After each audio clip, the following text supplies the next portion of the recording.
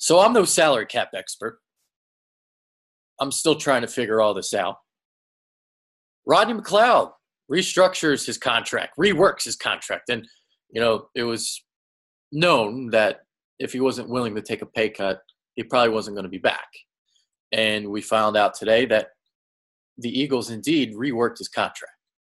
Details of that contract are unknown.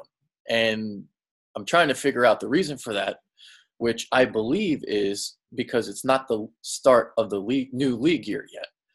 And ultimately, the question I have here is because the other move or the other newsworthy item or thing that happened today was the rollover money for the salary cap.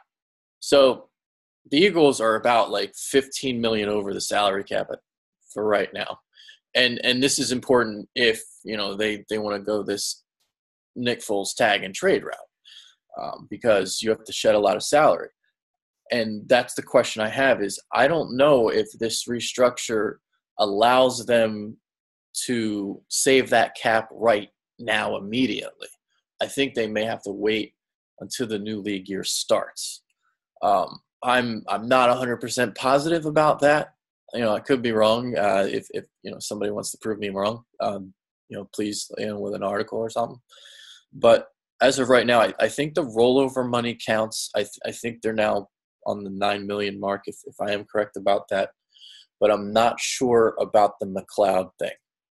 So that I'm sure we will get further details, and I will figure this out. I was texting Brendan, and we were kind of like, I guess they're just not allowed to say what they are until the new league year starts. I mean, that's kind of what we assume. So I guess you can rework deals, but I guess you can't officially announce it, what those details are, until the league year starts, if that's correct.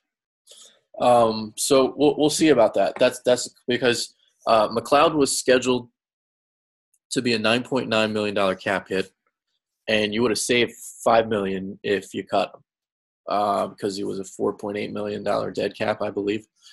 So again, details are unknown, but again, announced by the Eagles on their website. So there's the news on Rodney McLeod. He's going to be back for the Eagles next season. Now, the other thing about this is, the Eagles had some guys emerge because of his injury. Guys like Avonte Maddox, there's, questions like, are the Eagles going to move Jalen Mills to safety? Or are they going to move Rasul Douglas to safety? Well, now if you're bringing Rodney McLeod back, now you just got, more increased versatility because he's going to be your single high safety. And, with other guys, you can kind of like experiment with some things. If you can mix and match, play cornerback and safety, play hybrid roles if you want to. We'll see what kind of stuff this defense comes up with next season. But this is the Rodney McLeod contract situation and the details as of right now. He has reworked his deal. He has taken a pay cut, and we don't know what the details of that pay cut are at the time, at right now. Whatever. It's 11:30. God bless me. Take care. Peace.